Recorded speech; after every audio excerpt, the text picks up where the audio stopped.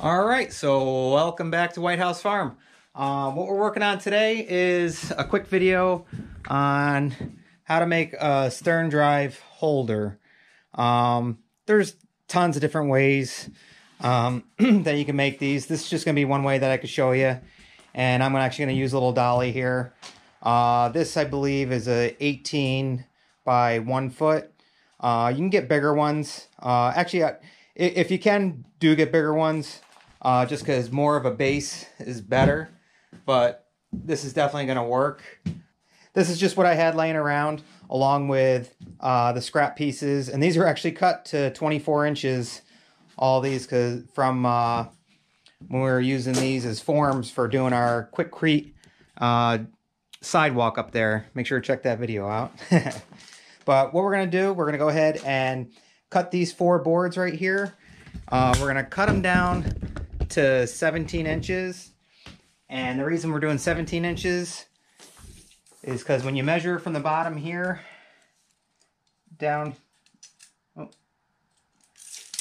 all the way down, that'll give you enough room that this can rest inside the form when it's all done and support this. And then that way also you can take the top off here, and the whole bottom, the lower end, will actually sit right in it. And then you can work on it, do the impeller, do all that good stuff.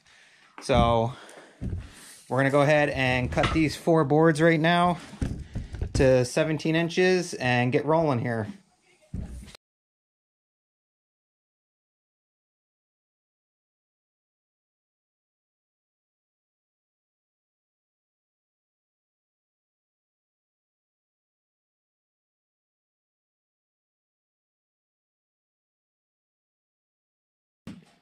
Okay, like I said, this is 18 inches by 1 foot, 12 inches.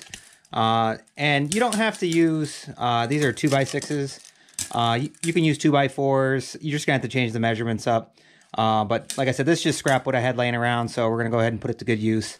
And you want to make the center where it's going to sit in here, you want at least 5.5 inches. And the reason for that is, if you look here on your Sterndrive and measure it, you're right about 6 inches. So you want roughly about a 1/4 inch or so on each side, because you got to be able to clear the bottom here as well, which, you know, is probably about 5 inches or so when it's, there we go, 5 inches or so straight across.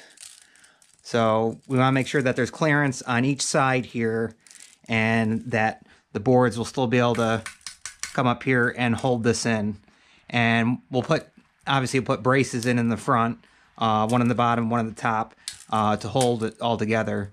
So the bottom here, kind of figuring, these are a little bit wider here because they're 2x6s, but we could almost line them up with these right here. And like I said, these are 2 feet, 24 inches, these boards. So we want to do an overhang on each side of 3 inches. So 3 inches on this side, 3 inches on that side, just to get them leveled up here. And then we could actually run some screws down all the way through here, some 2-inch screws to hold this all together, and also through here for a nice, you know, a good base. So let's go ahead and get these set, and then we'll measure our distance in here. And like I said, we want about 5.5 inches, you know, both here and here. And then we'll go ahead and drive them all down through there. So let's get this base done.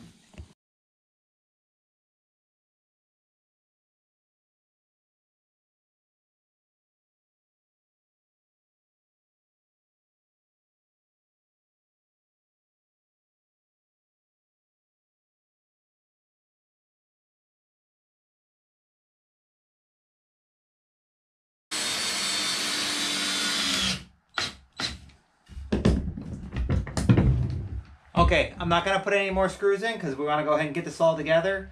Once we get the boards all set up, then we'll go ahead and drive home the rest of them and really tighten this sucker up. But there we go.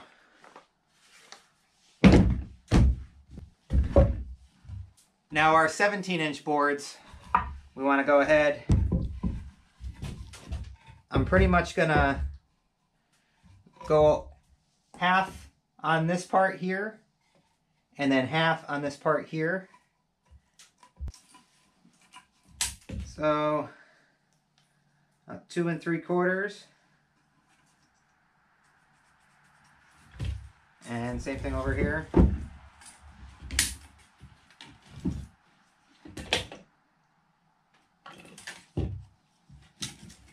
And that's just gonna run up here.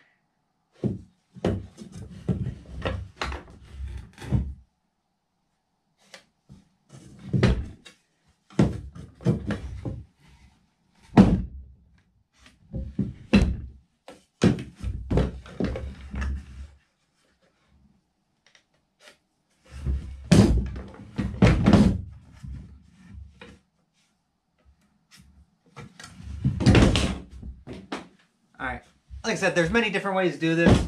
This is just how I'm doing it. Now we can line those up. And we'll go ahead and put a couple screws in each side, and then we'll come up through the bottom and really secure it in.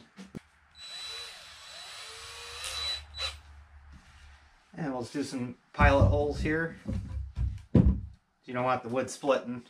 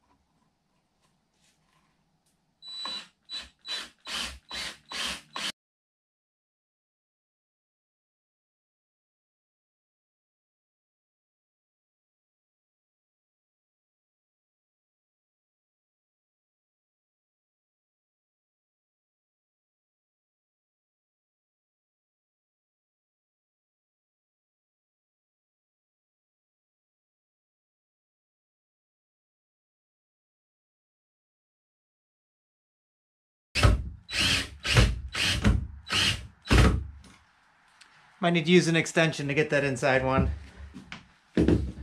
But there we go. All right, let's go ahead and do this side now.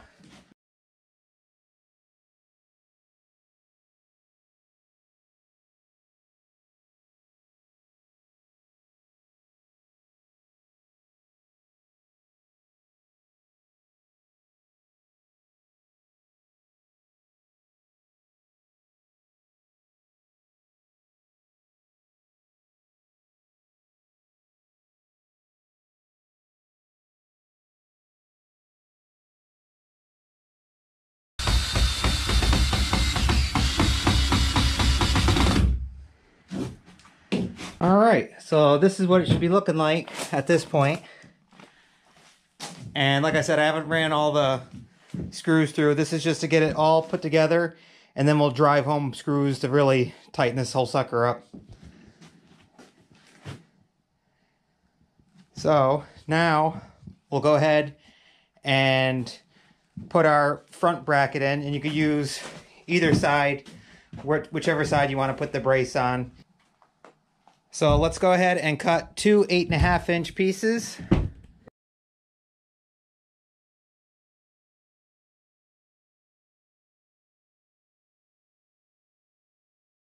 Okay, so we got our two pieces. We can go ahead and secure them in. And like I said, remember, you want to make sure you still have the 5.5 inches in there.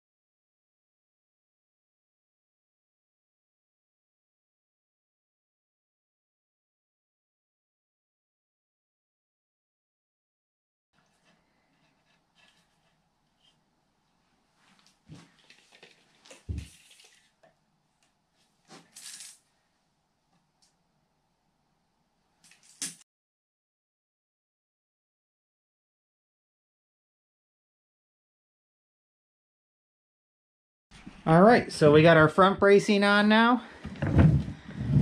Now we can go ahead and put our 2 top boards on. And then we'll go ahead and we'll go through and finish putting all the rest of the screws in, really tighten it down. All right, so we got our 2 more pieces, a 24-inch board. And we're gonna wanna line this up. And same thing, we're gonna want 3 inches off the end here. I'll have to scoot this down a little bit.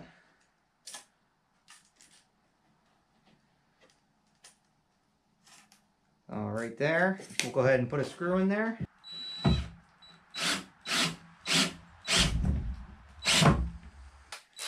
right, we'll drill the rest of our pilot holes here.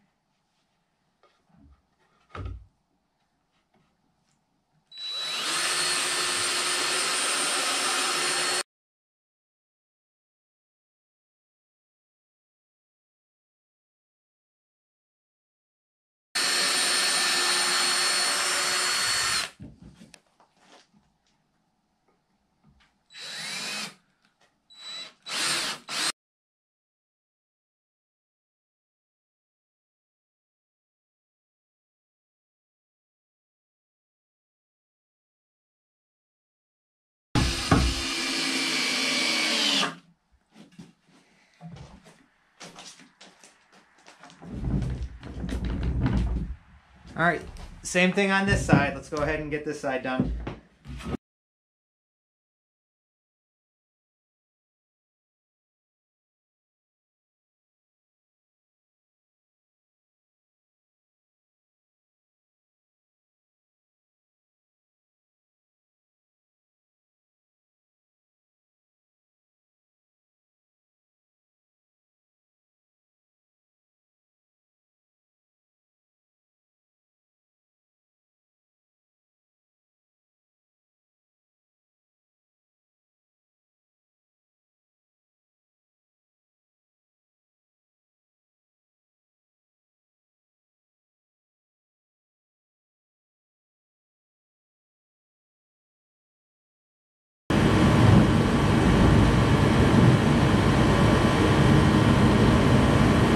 All right, so this thing is all together now, other than all the screws we still have to run to really give it support. But before we go any further, let's go ahead and make sure that either this stern drive, that stern drive, any stern drive fits in it and it'll hold it. So let's put one in here.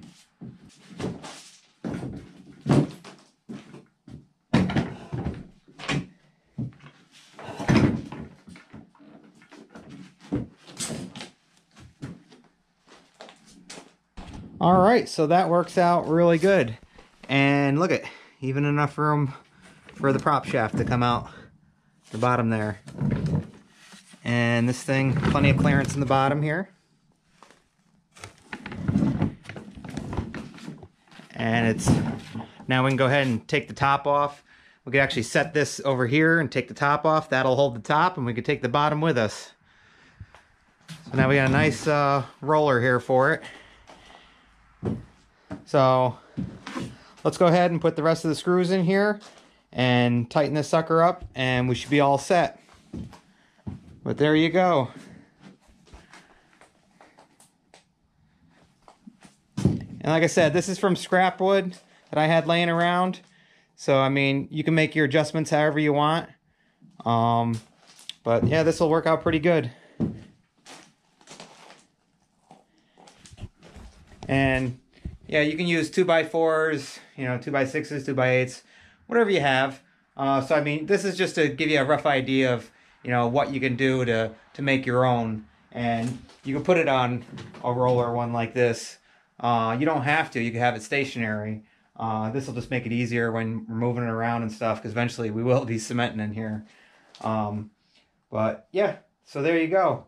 Easy enough, and doesn't cost much either, especially if you got scrap wood. You can pick up one of those roller carts at like Harbor Freight or something for like 10 bucks.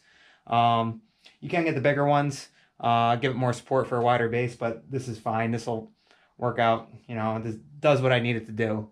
But there you go. We're all set. Make sure to check out my other videos I got some new ones coming out on repairing bell housings, obviously stern drives, water pumps, the impellers, you know, a little bit of everything. And check out all my other videos on the boats. Got a lot of them. So, all right, once again, we hope you guys like, enjoy, subscribe, and we'll see you on the next one. All right, bye guys.